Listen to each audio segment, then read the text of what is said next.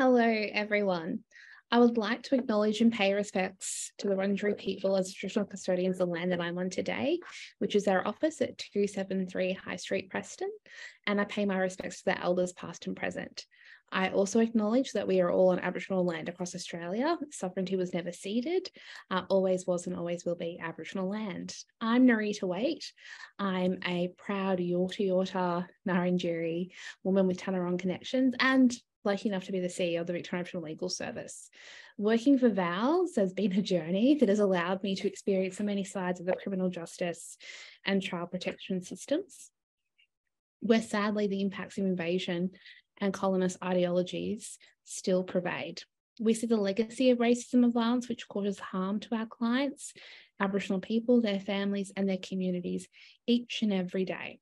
As VALS marks its 50-year anniversary as one of Australia's oldest community legal services this year, we look back on our fight for justice, our fight to put a stop to systemic racism, and our fight to end Aboriginal deaths in custody. This has been an ongoing struggle for our people since the day the British colonisers invaded our lands. Our culture survived despite the harmful injustices that have been inflicted on us for 234 years and given us strength to continue the struggle for justice. We know that through connection to culture, community and country, we can pave the way to a brighter and more just future for our people. Today's amazing panel will share their wisdom and expertise with us throughout this process. First up, I'll welcome Sissy Austin. Sissy, would you like to introduce yourself? Hi, my name's Sissy Austin. I'm a Gunditjmara, Kirrae, Whurrong, Djab woman. Woke up on Wurrung country, but work down here on Wiradjuri country. And yeah, I work in politics and First Nations women's health and community organiser. Thank you, Sissy. We also have on our panel today Tyson Lovett-Murray. Welcome, Tyson. Would you like to introduce yourself? Thanks, Nerita. Yeah, my name's Tyson Lovett-Murray. I'm a Gunditjmara boy from Southwest Victoria. Currently a park ranger, worked in other roles, formerly worked at the legal service and Djab in Melbourne as well. Thank you, Tyson.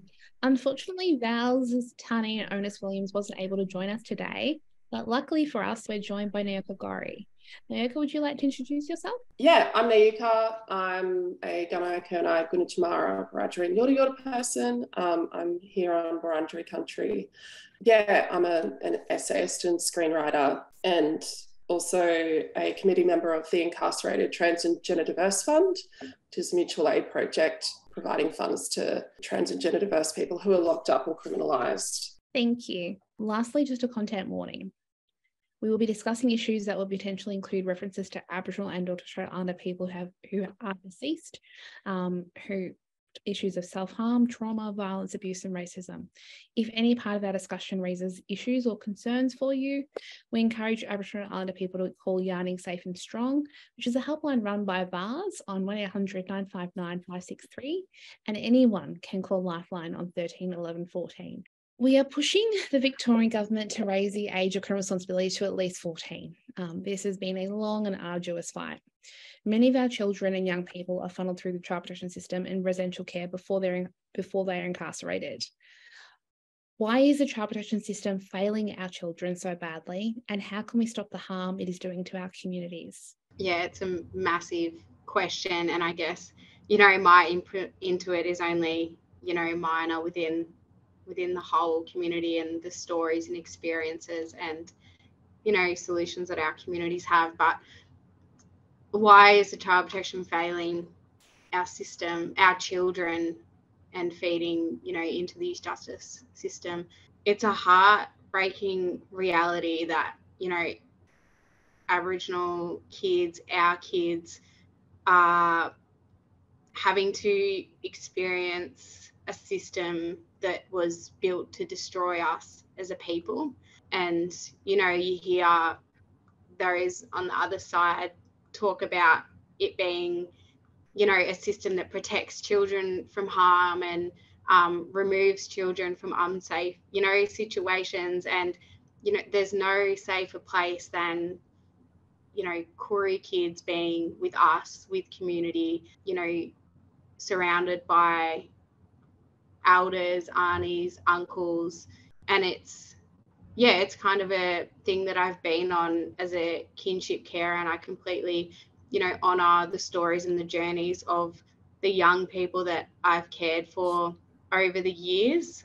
I've cared for quite a few family members over the years, and every single Koori child has a story of their own, but something that stands out, is the isolation and the disconnection from siblings, from parents, from community. And there's only so much that deadly carers can do to heal the hurting hearts of our young ones who just want to be, with mum, with dad. Yeah, it's broken hearts, and it's a system that's failing our kids in every single element of their lives. And carers, Koori carers, are just trying to keep up with that, So yeah, I guess there's not like one single answer to it, other than if you look back at the history of how the system was built, like particularly child protection down here in Victoria, and the intentions of why it was built and who it was built for. You've really got to get back to those initial elements of the child protection system to understand why it's failing our young ones. And out of frustration, I did write that piece around the child protection system, and I got quite obsessed with investigating it and doing all this reading, and I was trying to understand why I was so angry and so frustrated at the system whilst caring for my family members, and just having child protection in my house nearly every day, and like having to deal with just all the stuff, the daily stuff. And my kind of coping mechanism was doing all this research to understand, where it originates, why it originated. And you really, once you do understand that, then you see how it still haunts our kids and is controlling our kids. Just in response to what you said, I just wondered if you could elaborate on, you talked about how, you did that reflection and that work on looking at the history and the operations of the system. And there's a lot of talk always about self-determination in the child protection system, but for you, with your experiences and with the knowledge that you've gained, is that a pathway to a solution, and how would they actually move towards that, if at all? There's absolutely no real authentic self-determination within the child protection system. And I speak from a place of experience and seeing it play out, and particularly, and I know my sister won't mind yarning about it, but you realise the lack of self-determination in our mothers fighting for our babies, and our mothers self-determining their children's lives when, you're standing out the front of child protection with a mother laying on the ground in tears. Like when you go to a court hearing and, the court determines the life of each individual young person. And as much as we've got amazing workers in community doing as much as, they can and we can to make the daily struggle that tiny bit, easier, with having blackfellas working in the space. And that's just like, there's no self-determination in that when you're already being controlled through this system, through child protection, and then there being court orders that say specifically what you can and can't do with that child. So where those orders are already made, it's those orders are already made, and then there's a referral potentially to like Section 18, which is something that's being rolled out across our state. But my criticism of Section 18 is that the decisions have already been made in the courts, in the child protection system, who mates with the courts in a really intimidating and actually scary, violent way. So I absolutely acknowledge the work that our people are doing on the ground, like in trying to make this work so it doesn't add as much trauma. But yeah, I I couldn't give you an example of where there has been self-determination. I feel like, you know, as a kinship carer, about the only thing you can decide over the young person, the family member that you're caring for, is, you know, what they're going to eat. And that's like what it literally came down to. You know, it's you know, you have to fight for what school you want them to go to. You want them to go to the school with all the Kirrae kids. It's like, well, why? Like, they've got to go, you know, to this one or that one. And then it's a multitude of things, and it's just incredibly frustrating. And I shout out to any kinship carers that are watching this, because I know the struggle, and I'm here. And whilst I'm not a kinship carer anymore for the first time in my entire 20s, I do want to not let the pain and hurt that I've seen and witnessed and experienced go by the wayside, because our kids, need us to keep on fighting whilst they're silenced by the system. Yeah, it's funny because I was, a kinship carer for over a year, and I'd message Sissy to be like, these C words. Yes, so thank you for your solidarity during that time, Sissy. I think there's two parts to the question. The first was around the age of criminal responsibility, and then the next part was around the role of child theft, funneling our kids into that system. I think with the age of criminal responsibility stuff, I think, like, as an abolitionist, I really struggle with the conversation, because 14 feels like a compromise. And I understand the logic of it from a campaigning perspective, but I think we should be pushing. We get more when we demand more, which is something Dean Spade, a trans lawyer, quote of his. So, I do worry that by pushing, I think we can demand for more, but I understand for people kind of jaded by the system, 14 feels like a compromise they can live with, but 15 and 16 and 17, I think no kid should be locked up. I don't think anyone should be locked up. I think prisons shouldn't exist. Anyway, so that's, the criminal responsibility stuff, but thinking particularly about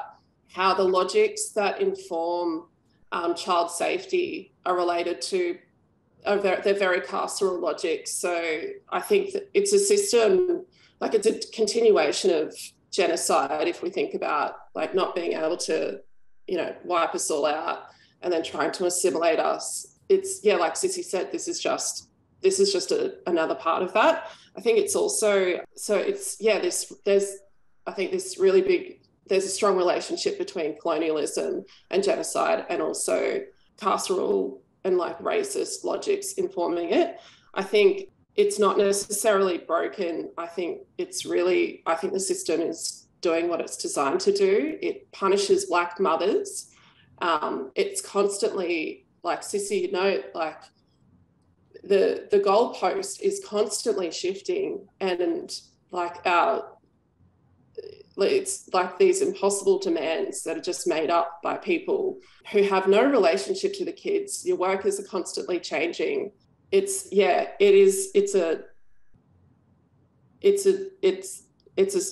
stupid system, but it feels like it is designed to punish Black women.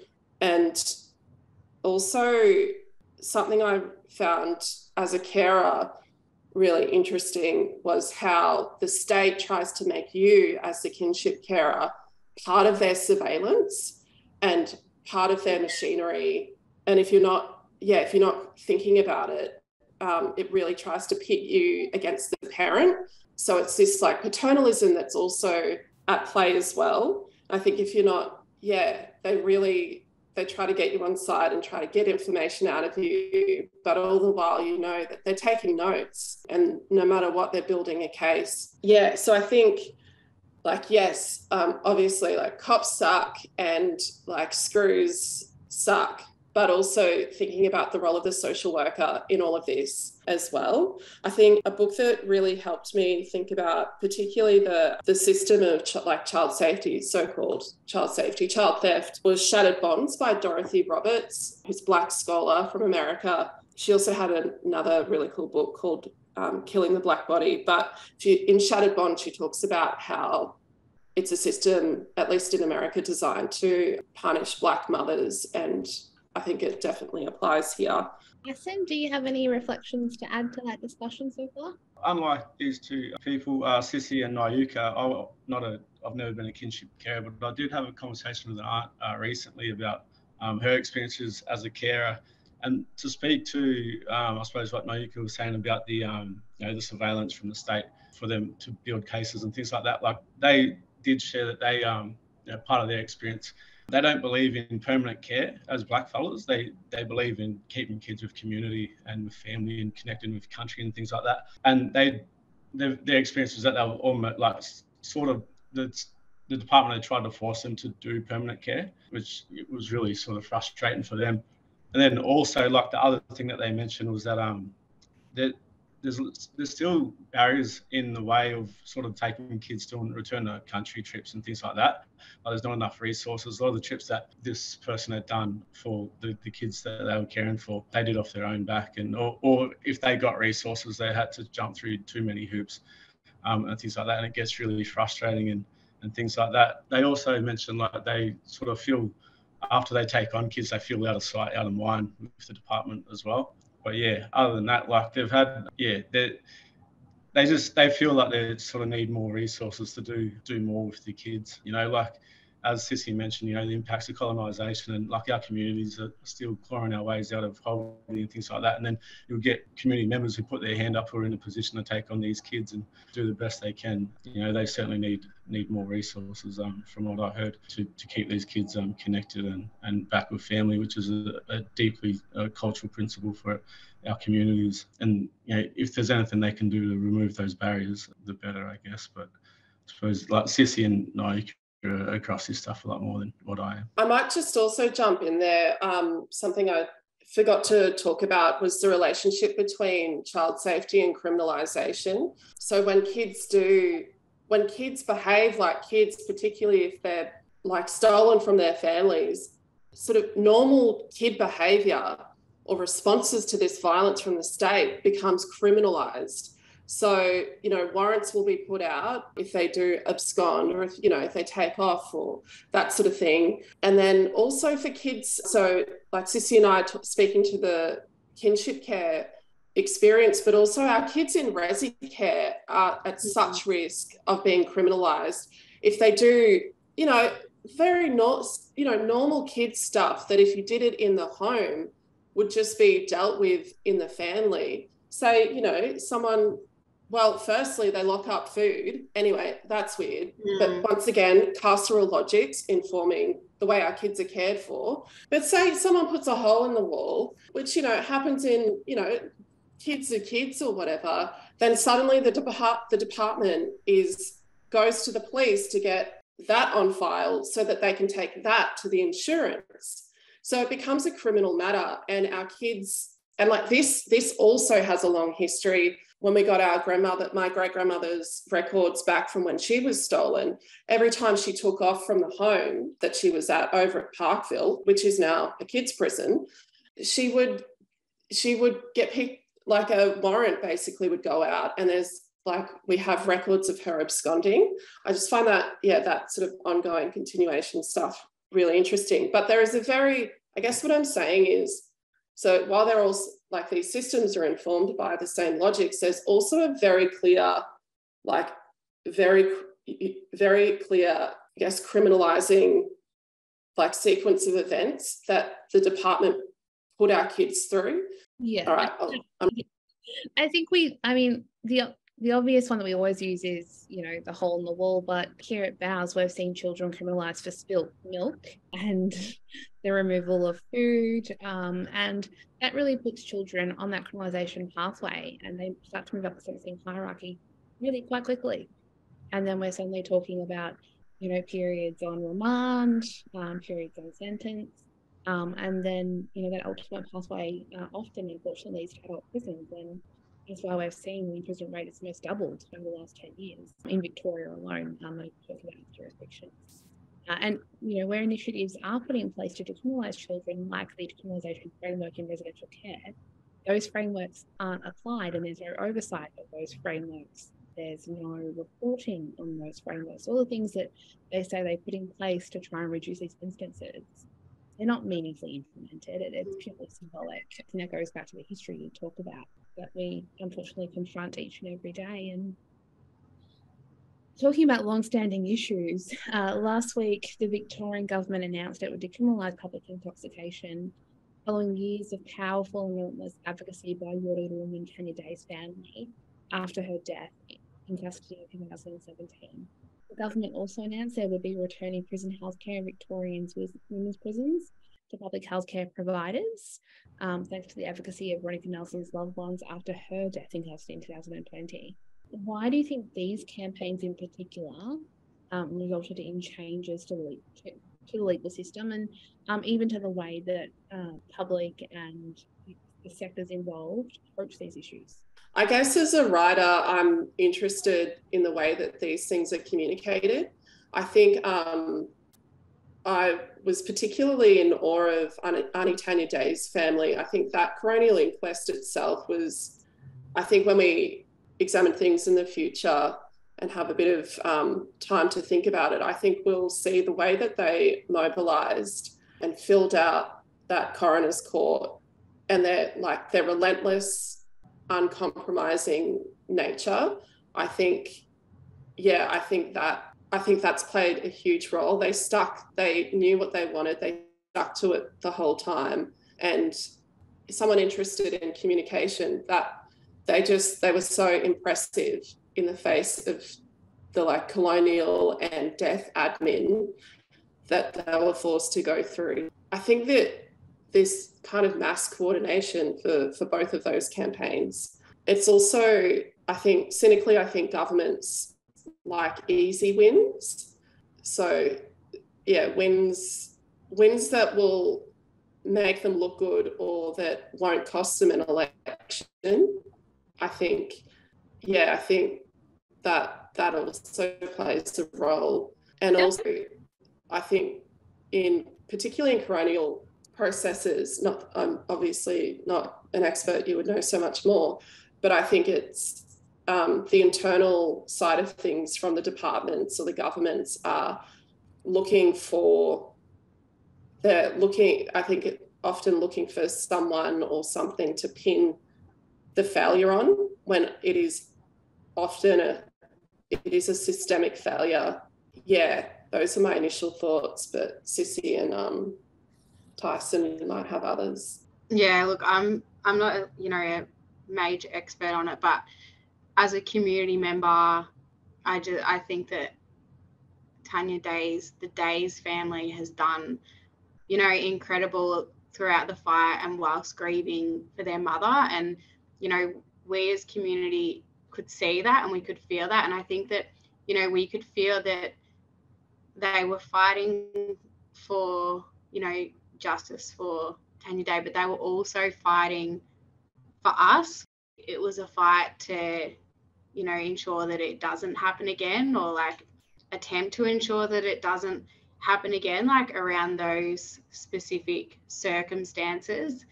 And yeah, when I reflect back on the time of the campaign, April getting up at every single rally, people had, the clipboards, signing, there was massive on every, element of the campaign. It was just so strategically organized and all bases covered. And it was I don't know, I think it was just this tidal wave that was powered by the strength of the Day family and the love for their mum, and and our love for Black women in particular. Yeah, alongside that, the fight for Djab Wurrung country was happening at the exact same time, and it kind of had, this linkage with the violence on us, and particularly it being, women's country, and then, Auntie Tanya Day in that fight. And I just always felt so appreciative and so much love for April in, being at the Djab Wurrung rally, and then, then we marched the rally down to the court where, you know, the mob who were fighting for Djab Wurrung country were then packing out the court throughout the coronial inquest. And I don't know, I just think that's the power of our people. And yeah, I just massive congratulations to the win. And it just breaks my heart that the circumstances that needed to occur for the government of the day to act. And yeah, that's kind of like my little bit into it, just, you know, love and respect for the Day family, and like, you know, thanks to them for, you know, for what they've done for our community and for the country as well. Thank you for those reflections. And in both of those inquests, the issue of systemic racism was raised, and I just wondered, you know, from our panelists, you know, what examples of systemic racism do you see most in your day-to-day, and what can be done to dismantle that? I'd like to acknowledge the Day family too in that campaign. I didn't have any sort of proximity to the campaign, but to just see it play out was pretty incredible, and yeah, a lot of strength and courage that they have. But I guess in regards to systemic racism, down there, so I'm from Southwest Victoria. It's everywhere, I guess it feels, as a Gunditjmara person and Gunditjmara country. You know, we did sort of, the local council had a just this exhibition of the Henty family, one of the invaders or colonisers that first come to the southwest of Victoria. You know, there's signs up down home. They refer to the southwest as the birthplace of Victoria because they settled there or invaded there before the Batman got to Melbourne or whatever. But like, our small community just got together and just expressed our concerns about the way they were glorifying these colonisers. And, you know, they don't, there's not much truth telling that comes from, you know, the settlers when it comes to history and all that sort of stuff. You know, the Hentys weren't good people and all this sort of stuff and could go all day. But, you know, you see that sort of stuff around town. There's also, you know, there's the long history of colonisation. You know, our community, we've been getting land handed back since we got off the mission kicked off the mission in the 50s. And, you know, it started with the fight of Auntie Sandra Onus and Auntie Tina Saunders with Alcoa in the early 1980s. And then I think 84, the mission was handed back and some other parcels of land. Through the 90s, more land was handed back. Our community applied for native title in 96 and got it in 2007, which in itself is problematic. But like, it's been a long journey. But I suppose in regards to systemic racism, you know, you just see this extraction culture from, you know, settler society. You know, one of my key projects at the moment is to do a monitoring program for short-fin eels and fish biodiversity in Gunditjmara waterways. One specific one, but, you know, we're working with the state, and, you know, there's agencies in the state that are, you know, they're underfunded. They're happy to see more research done, and but in regards to short-fin eels in Victoria, they don't monitor. They only monitor from the catches and things like that. And I suppose this is all in regards to, you know, caring for country and stuff like that. So they don't monitor what's coming into the system. So they're taken from the system, and then they're not known if it's sustainable or not. And, you know, which is another deep cultural principle of our community, to do things in a sustainable way. So we're working on that.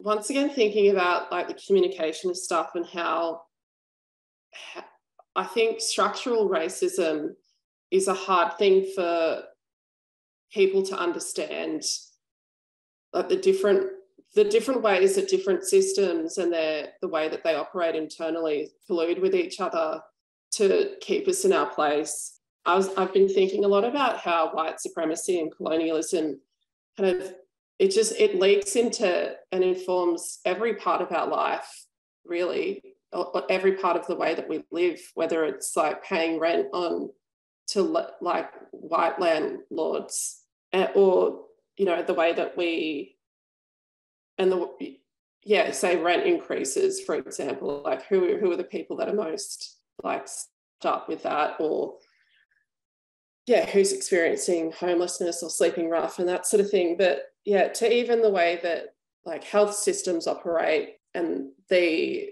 way that black people are killed by those systems slowly or very quickly, whether it's pain not being taken seriously or or, you know, people thinking that we want drugs when we are very, very, very sick, to the way that our children are taught at school, and what they're taught and who they're taught by, and what they're told is the truth in this place. It is hard, I think, for people to fully comprehend just how massive the colonial project is. I mean, coronial inquests are actually a good example of, Auntie Tanya's actually, her coronial inquest, I think, was a really clear example of the different ways that systems can collude with each other, from, you know, transport to police to healthcare. This place is in collusion, basically, to kill us slowly or quickly. Sissy, do you have anything to add on that? Yeah, I think it can get quite, you know, overwhelming when you're trying to comprehend that colonial project that Nayuka was yarning about. And yeah, I was just reflecting on, you know, some things with, like, it can be things like the, you know, the black, like our netball players who are on, like, these, you know, white country teams, the benching of our players who are, like, you know, the deadliest players on the team. Like, it's that, like, and that can go across all sports, you know. I'm not going to talk like a sports person because I'm not so much, but, and then, you know, going back to the topic around the child protection system, often what I've seen is where there is a white dad involved in the situation where, you know, child protection / the court / you know, so social workers and all those who are part, like the white parent involved always being favoured and treated so differently throughout the process of, like, having child protection in your life. And you can really see that when you compare and contrast the orders that are placed on, like, a black mother in comparison to, you know, a white father. I think, like, the police response to violence experienced by Aboriginal women in particular, and I'm just, you know, speaking of women as a woman, and, you know, seeing that play out, like, it's hard to pinpoint where there's no, like, specific comments, but it's not taking the violence seriously. It's not taking, you know, the injury as, like, a serious injury. It's not like, it's like, it's assuming that it's, like, the Aboriginal mother's fault, the way that you see it play out. And then, like, with regards to, like, kinship care, it's where you see the difference between the treatment and the support with, you know, kinship carers versus, like, white foster carers, and, you know, what they can offer, like this big deadly flash house in somewhere, and, like, that is what, you know, is better for, you know, that child. And those different, the thing with the way that I've seen it play out is that I've cared for siblings across a sibling group who are separated across multiple carers, where there's, you know, black carers and then there's white carers of the same sibling group. And the way that you see that play out, that's racism, but it's not, you know, called that. And I've been in situations where even the white carers are getting wild because they're like, you know, we've gotten this, and this. Like, why is it so hard for you to get a 3-year-old a bed? Like, we've had 12 months rent paid for, you know, and you can't get a bed.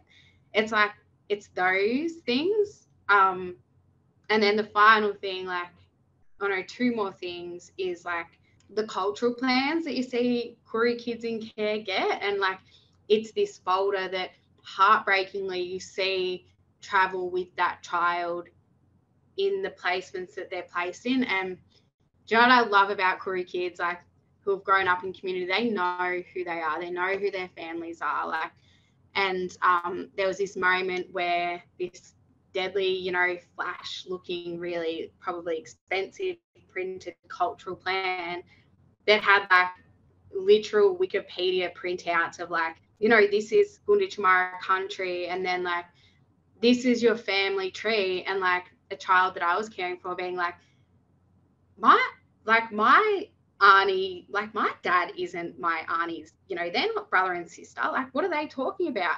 But then when I think about the other siblings in that sibling group of the younger siblings who have that cultural plan, like who haven't yet grown up, you know, with community because they're so young, being placed straight with white carers, there's that compare and contrast of like their passing on of cultural knowledge that's correct and that's not just whipped off Wikipedia and placed in that cultural plan. And the final thing, like a couple of years ago, like it can be broken down to things such as going to a pharmacy, like especially in like a country town where like say you're on antidepressants, and a comment from like a pharmacist being like, why is it that so many Aborigines are on antidepressants? Like that's a comment that I experienced a couple of years ago, and it was just like this baffled moment where she was just like, just couldn't understand it. So like it's those moments that are jarring in our paths of our day-to-day lives, you know, like it's like I just want to be able to, you know, go there without having your stupid ass questioning of why Aborigines are on, you know, whatever.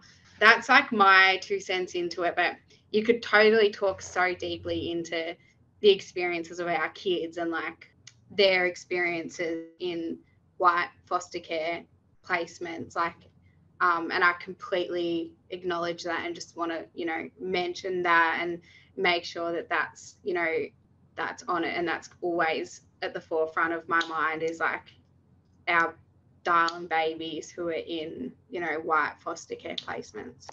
In all of your answers, there was mention of colonisation, and there's often a lot of talk about what reversing colonisation means. So I'm wondering if anybody's wanting to talk about what reversing colonisation means to them. I guess like thinking about colonisation, I suppose we get given or taught this picture of sort of how our communities lived in abundance and thrived pre-colonisation, and it's trying to get back to that thriving and abundance again. And you know, we've spoken to the impacts of colonisation and things like that. And for me, it's what I love is being out on country unbothered by settlers, or being out there with mob on country, just doing whatever we're doing, which means, you know, having access to country and things like that. So yeah, a big part of it is getting land back and looking after country and being involved in a lot of the decision making about country. So obviously you've got different state agencies that you know, have national parks and reserves and crown land and stuff like that you have to deal with. But yeah, it's about just being able to get back out on country and spend time out there with mob, and you know, stopping this narrative from the settlers and the colonisers about, you know, Aboriginal people, you know, whether you're talking about, you know, the myths around, you know, us just being hunter-gatherer societies, and, you know, we were farmers, and we you know, we did have ingenuity and we did engineer landscapes, things like that. You know, like part of my work was being part of the World Heritage listing for the Budj cultural landscape based on, well, it's framed as the world's oldest and largest aquaculture, 6,600 years old. And that was restored by our community in 2010 when we put a weir on a European drain. So our community's reflooded a lot of different wetlands on Gunditjmara country, which is great. And then you see that country come to life, all the water birds and stuff come back, which is really good. But then I suppose in regards to, you know, when you see country like there's, I suppose the saying back home, it's not your man, not your mara, which is the healthy country, healthy people. And, you know, being able to do that, it does help our mob. Like one of the best programs we've had for my community back home is the Care for Country program, which has employed a mob of our mob doing work on country. And, you know, the government, they wrote a report about the the co-benefits of the program socially for our mob. And they can write the reports, but I can say with my own eyes, anecdotally, I've seen the positive impacts it's had on my community, myself, my family members, and other family groups down home, which is really good. So in regards to reverse and colonisation, we're trying to uplift our communities from these impacts of colonisation, the health impacts, things like that, and having access to land. And there's one example is the soldier settlement scheme that happened in the 30s and the 50s, where they gave land to non-Aboriginal returned soldiers, and none of our mob that served in the wars and stuff like that. I went to school with the great grandkids of one of the persons that land given to them as the mission land, and they sold it for $1 million just the other day. So our mobs are locked out of that economic development opportunity, all that stuff. But key point being getting back out on country and having access to country. Thanks. Following on from that, Tyson, since we've got you, what would you like to see in the future of Aboriginal land preservation and environmental management in Victoria in terms of, contributing to the non-glorification of colonisation? I suppose, I will say it each time, just more land back in control of our community's hands. And restoring country, there's big issues around extinction of culturally significant species, like all the species that we'll deal with an agency and they'll say which species are culturally significant, but they all are. Our communities have always had holistic views of country and things like that. So, and restoring our waterways, working, I suppose, towards you got climate change, which was a big issue. So restoring our waterways and some of these areas along those waterways, which look after a big mob of biodiversity and things like that. Putting more sort of cultural fire back in the country as well. So we're building up our cultural burning program. These cool burns are really good for country. We've been using them to help sort of restore biodiversity, but look after country as well. We've been using it for threatened species like the Australasian bittern, red-tailed black cockatoo as well. Trying to restore their food habitats for those red tails. So that's what it sort of looks like for me. It's over 30 years since the Royal Commission into Aboriginal deaths in custody, and the recommendations from that commission were never fully implemented. We've seen similar issues repeated in Royal Commissions like the one that investigated Dondale and the NT, a youth prison that's still open despite the commission recommending it be closed. Why don't governments take these commissions seriously, and why haven't Australians held them to account for their inaction? Thank you, Tyson. Just want to acknowledge, as a Gunditjmara fella living on Gunditjmara land, I really love hearing about all the deadly work you're doing. Publicly acknowledge that, I guess. With regards to your question, I think the government, through its various different processes, likes to have the illusion of action. And so it forces us to participate in inquests and investigations and jump through all these different hoops, which I think for the most part, but I think a lot of that is about, I think those processes are perceived to be objective is one part. And so if they're objective because they're made by white people, they're very colonial, and we're forced to participate. They're never forced to participate on our terms. They're not ever participating in our modes of accountability. It is us sitting in their courtrooms or us sitting in their consultations, etc. So I think a lot of it honestly buys time in a lot of these cases. I think we've always known what the solutions are. And we don't need to sit through months and months or years of fact-finding missions to know that. We also see how these particular processes can be. We know that when the government want to act quickly, they can do so. I'm thinking about the Northern Territory intervention. They had some Hoxie report and then fabricated staffers on ABC programs, or fabricated characters pretending to be community workers who turned out to be staffers. And then next minute, we've got tanks rolling into communities. So we know that the government can act quickly when they want to, when it's in their interest to. But these other processes that I think it's honestly just us working on their timelines and us, like, for them to have the appearance of objectivity, when we don't need to sit through those processes to tell them what we know. We already have all the answers, and we always have.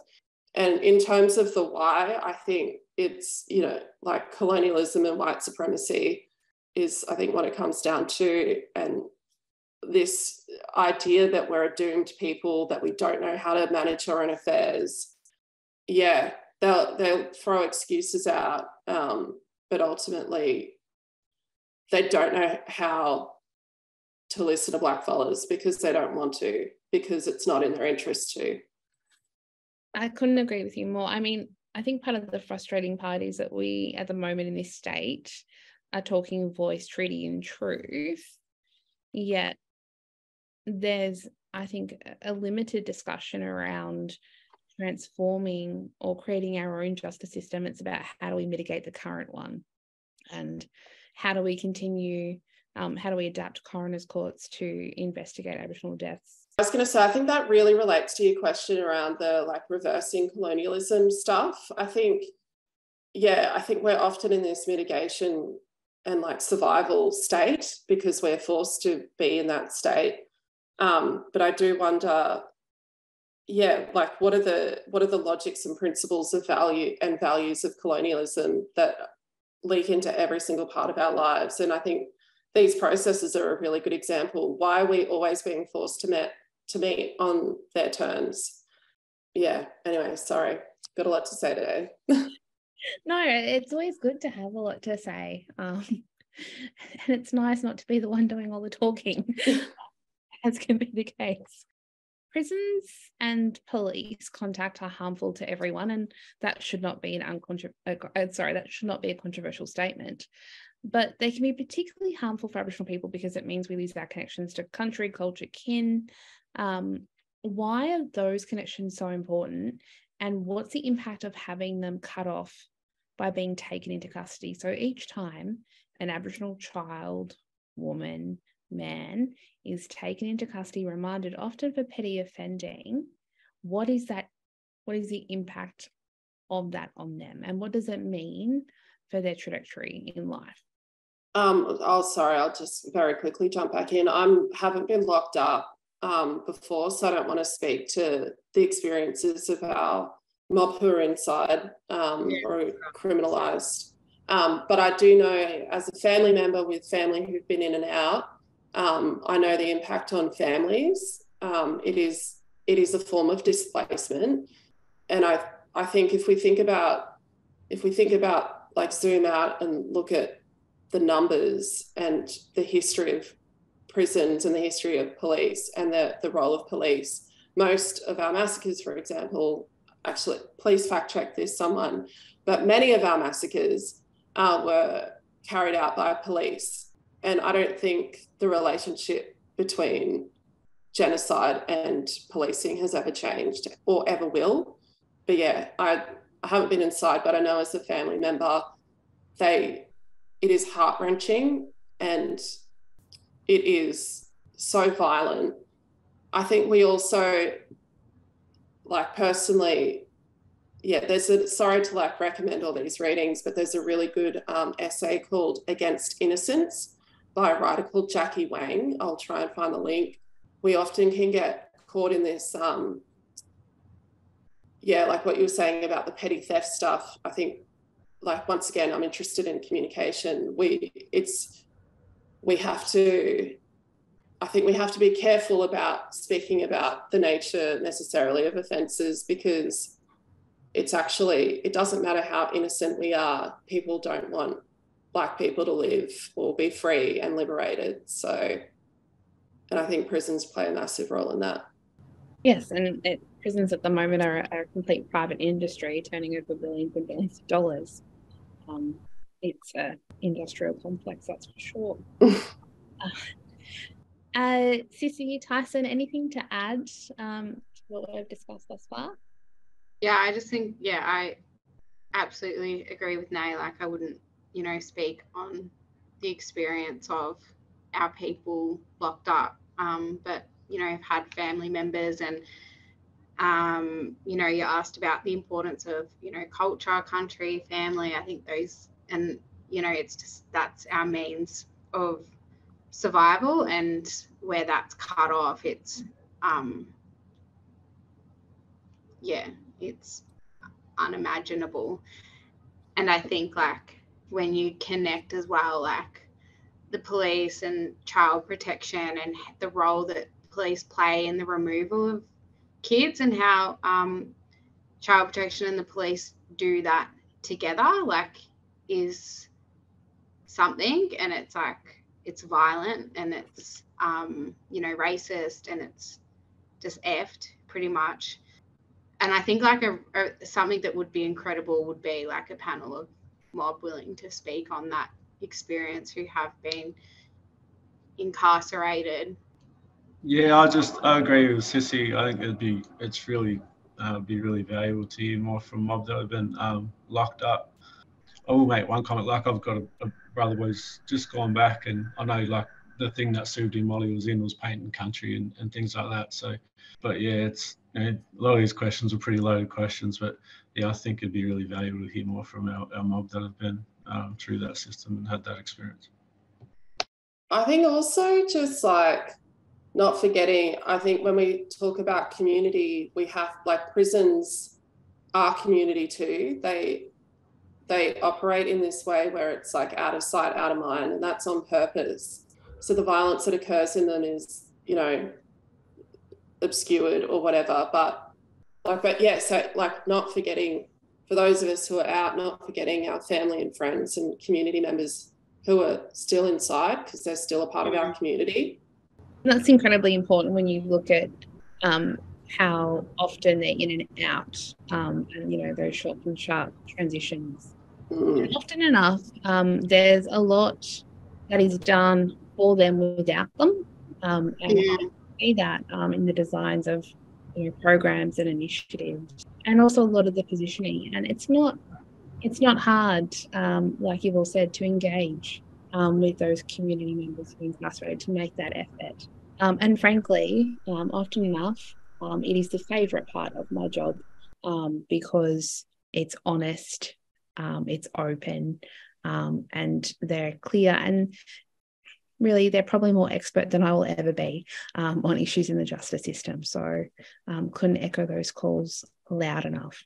I'm preparing to give evidence at the next Wurrung thing, and I'm digging through at the moment, like, old emails that I had written, to the department, which has been a process in itself. But something that's really stood out is, like, me, like, emailing the department, trying to get permission for the kid that was in my care to visit their parent who was incarcerated. And the processes that care, like, it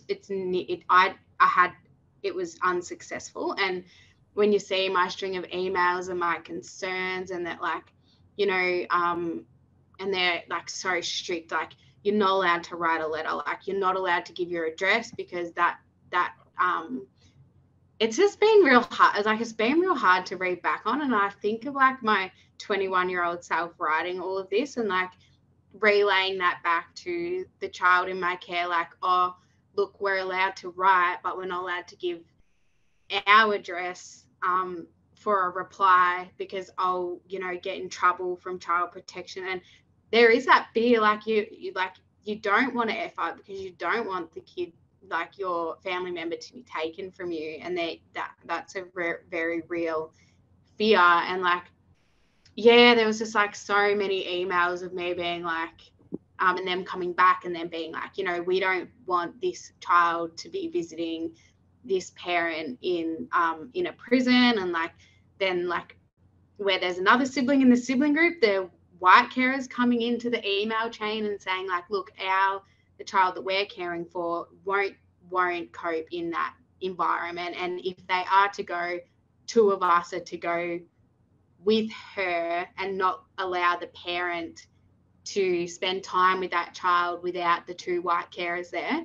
And checking back through, like, this is real shit. Like, this is the stuff that's going on right now. And like, yeah, and I'm so glad that I've kept it all in a roundabout way in my email so that one day that information can be passed on to that young person, like, whilst it is like clear it's something that we've yarned about or whatever, but so that like it's kind of a peace of mind for me to show that I did that all that I could within this colonial project, and like how they're working together to disconnect our children and control our children, and, you know, demonize our mob who, you know, are locked up. And there was a sentence that I wrote in one of my emails, like, if you're not going to help me with connecting this child to their parent, like, like I said, I'm struggling with providing support for this grieving child. And I was like, if you're not going to help me connect them to their parent, what are you going to do to help me with them grieving for their parent right now? And it was just like, it was like, it's been like and that's just my story as a kinship carer. Like, imagine it just breaks my heart to imagine everyone else who's those types of emails are sitting in their email box and like tucked away because it's such an upsetting and hard experience to go through, where you're just banging your head against the wall and you just give up. It's like, well, what am I meant to do here, you know? I think that's the thing. They wear you down. These like processes exist to wear us down. It's like, yeah, thinking about the money you need to have to advocate for lawyers and the time you have to take off work and like the administrative burden of like the systems that they have designed. It's like it's freaking how much time, if we I think about this, like if we calculated all the time in our lifetime, how much time we've spent on like colonial admin, it would be years.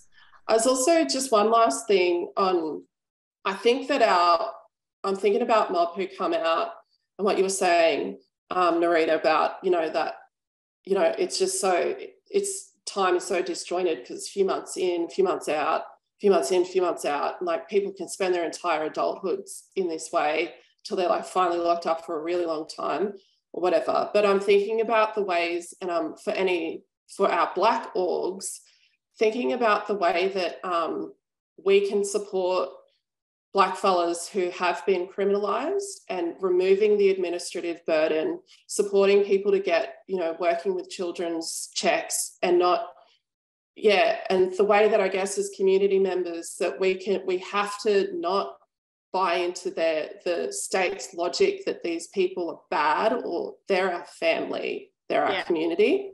Like, we have to resist that too. Yeah, and I think that's really important because when you talk to those who have spent, like you said, they're all adulthoods in and out, a lot of the time in those periods that they're out, they're told that, you know, because of their criminal record, it's not possible for them to find employment, which is untrue. That it's unlikely for them to find housing because of their background. Again, you know, there are opportunities, but they're basically told that you're so institutionalized that there isn't a life beyond prison for you, that all you can hope for is a carceral life. So certainly I couldn't echo your calls, you know, more. And I think it's really important that as organisations, whilst we're engaging in mitigations, we are doing that transformative work, like not just how do we cope within the system that we are now faced with, but how do we actually exit that and look to establish our own systems that, you know, are based upon our own culture, community, kin and beliefs. Really important that we do that dual work. Now we get to move to the fun more questions, but these times it's questions from other people. So I'm sure they're going to be amazing. The first one is from Roxanne Moore, which is, how do we imagine a world outside of the carceral logic and prison industrial complex? I feel like we are always talking within the bars And what is the possibility of this happening through federal state treaties? I think this place, like this bitch ass colony, like it dulls our dreams and like it wears us down. Like it wears us down and it makes us wait and wait and wait on their turns. So I think we can have an opportunity to think about what is the world that we want to live in, and not within the white imagination. Like, what's the world that we want to live in? What's a good life for us? And how do we engineer that then? And but I go back to that Dean Spade quote a lot. Like, we get more when we demand more. So learning from Auntie Tanya Day's family, being relentless and uncompromising. But we should push, like, personally, and I love the work that VALS has been doing on this, like pushing for the abolition of prisons and police. I can't see how our self-determination in those places can exist at the same time. Our next question, Tyson, I feel is meant for you, which is, where the impacts of colonisation have meant that young people are not connected to their country, and obviously end up in the care system, resi care, how can they best be supported to access and engage with culture and country? I don't know. I guess, I suppose you should always aim to have these kids back with their families. And if you can't do that, then have them, I suppose they do their return to country trips. It's important. It's a hard one because I know for me, like, I've got a close bond with a family member that was a stolen Djab member, and got to know their kids and grandkids because we found out about them sort of later in life. And I've been able to see the changes in their kids and grandkids when they've reconnected with country and they're a lot more confident in themselves and things like that. And they hold that story a lot stronger about where their mob's from, what happens on their country, things like that. So it's slowly just, embedding these things these stories into these kids about their identity and their connection to country. I do it as much as I can with my own daughter. She lives up here in Mackay, so I'm up here in Yuri country, or Yubira country, central Queensland. But she just started school on Monday. But I'm constantly doing what I would be trying to be doing if she was back home living on country, and it's taking her out the bush, teaching her about certain places and stories, and it's all to do with place and story and country and things like that. And for me, it was sort of embedded, going out, going eeling, things like that. But it became really strong for me when I sort of learnt, family tree stuff. But I really learnt the narrative of my ancestors through to today, through doing, tours, cultural and stuff, other things, and it's more sitting with elders and things like that out on country. So that's, I guess, what you should be aiming for. I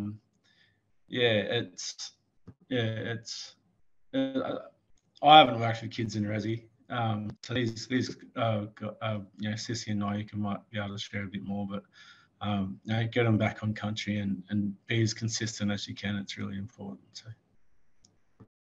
Yeah, I think that consistency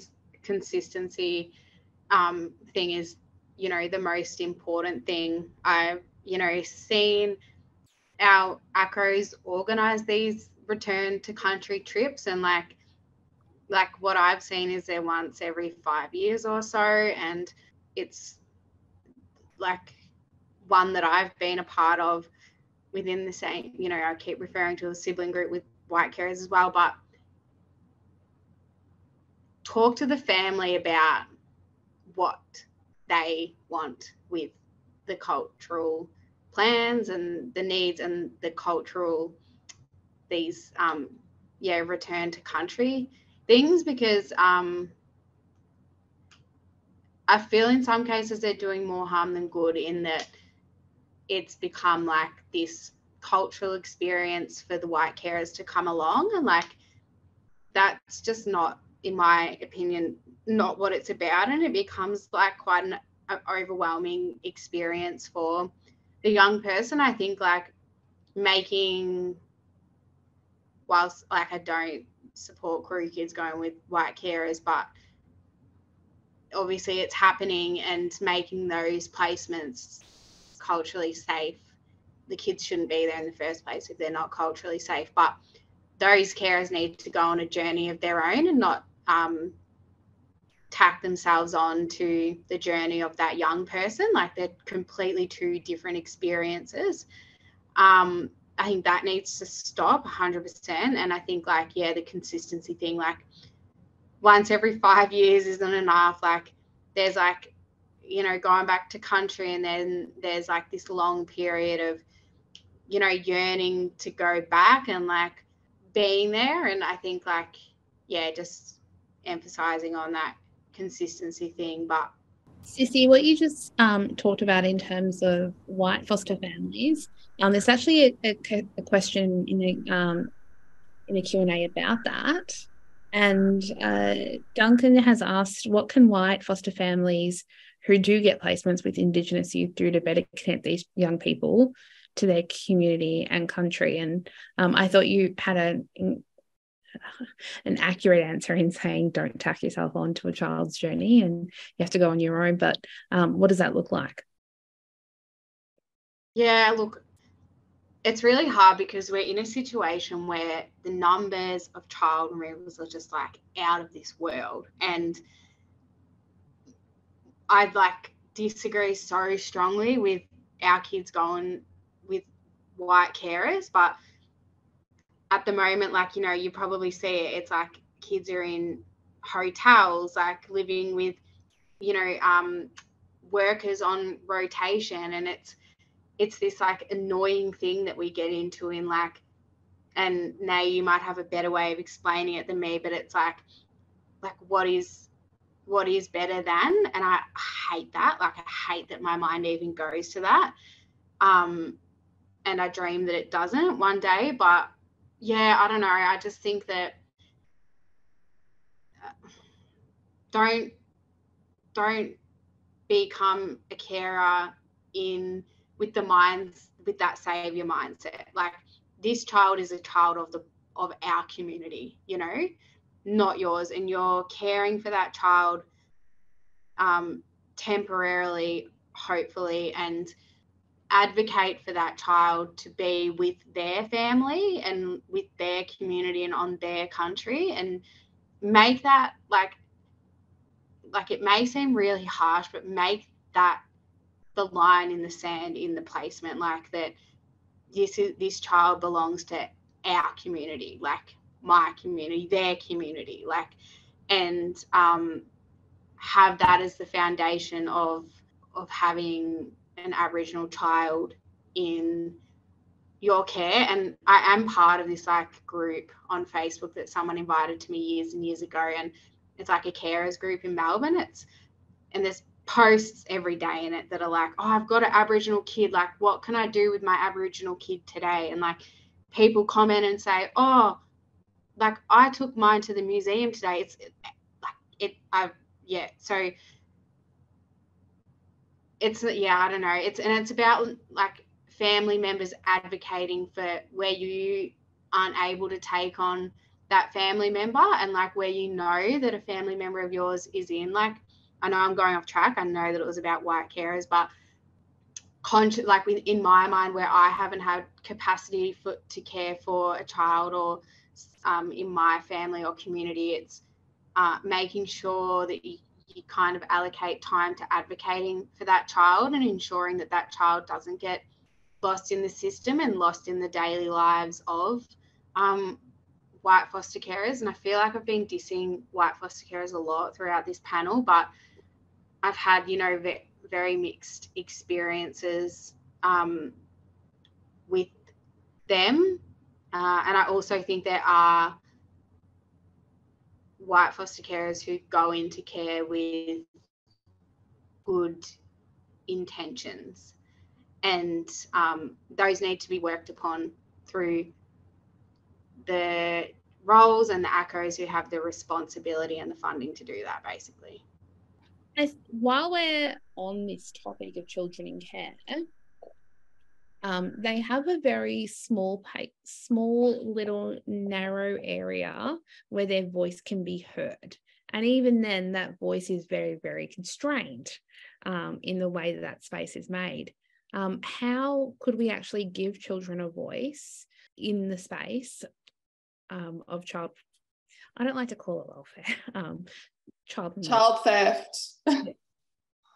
How do we create that space for them to actually have a voice that is listened to, that influences decision making? Because I think it's really important that when looking at voice, it's not just about being heard, it's about having influence, and it's about that informing decisions.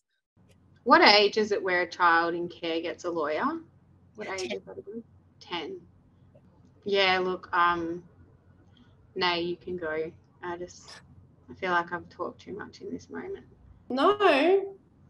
I mean, once again, like, I'm an adult. I've been thinking a lot, like, I've got twin toddlers, thinking about, firstly, I guess, how the world in general is not built for children. I think we live in a society that really hates and devalues children. They're meant to be seen and not heard. And spaces are designed for adults, and which is a very white thing, you know, to not be able to bring your kids everywhere or whatever. But I think, yeah, I don't know, as a 32/21-year-old, I don't know if I'm in the best position, like, to speak on the self-determination of children, because I think they are they're the ones who know what they need and want, and they do and can articulate that from a very young age, which I am now learning. Children know what they want. Sometimes it is actually not a good thing. But how do we, this is like, I'm going off now, but how do we as adults, like, not apply that sort of colonial paternal logic to children? Is that's something I've been thinking a lot about. And also when I was a kinship carer as well, like, how am I making sure I'm not replicating these structures in the home, our home environment, sort of thing. But yeah, listen to kids, create spaces where there's let them be self-determined, and, like, let's not lock them up. Yeah, no, I agree. And I think we've talked about, you know, that we're moving reforms in terms of treaty, truth and voice, but I think it's really important that whilst we're creating these new spaces, that we don't forget that children should have a say, and I think that's been lost thus far. I am excited, though, to see some of the work that Kirrae Youth Council doing around how children can have a voice and what that looks like.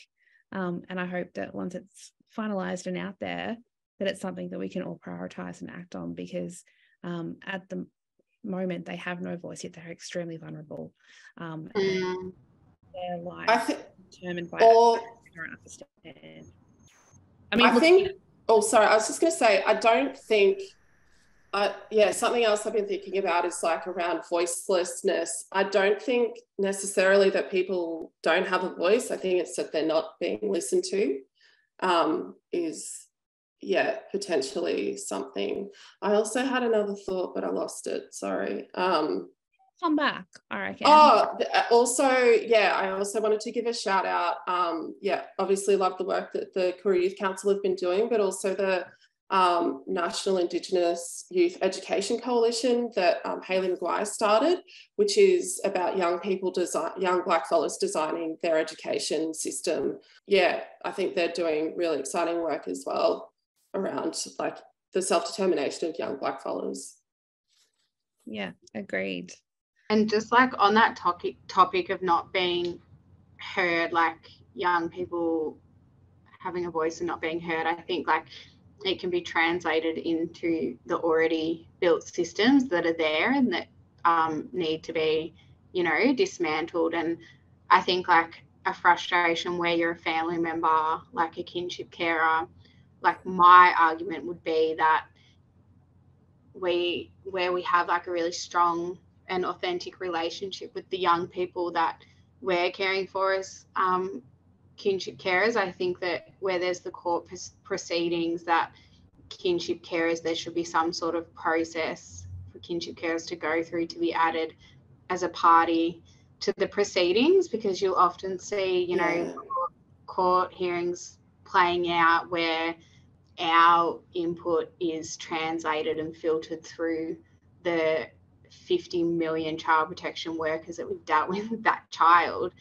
And then, you know, when you see it in a court report, it's just completely like it doesn't reflect the like insight and the connection that we have with the kids that we're caring for. And I feel like I don't know whether there's been stuff around that, but it was often a frustration of mine of like, you know, being told that, you know, you're not a party, so you don't get a say. And obviously where the child's young, like they, you know, and spaces are unsafe, like court spaces, like child protection spaces. And these young ones are just trying to survive, you know, and like making sure that like there's a fear as well, like you don't know what's going on in a placement with that child. So where you're asking that child, like, do you want to live here or do you want to move? Like there's something deeper there to acknowledge, like in the response that you do get from that child, and just acknowledging, you know, their thoughts, feelings and emotions and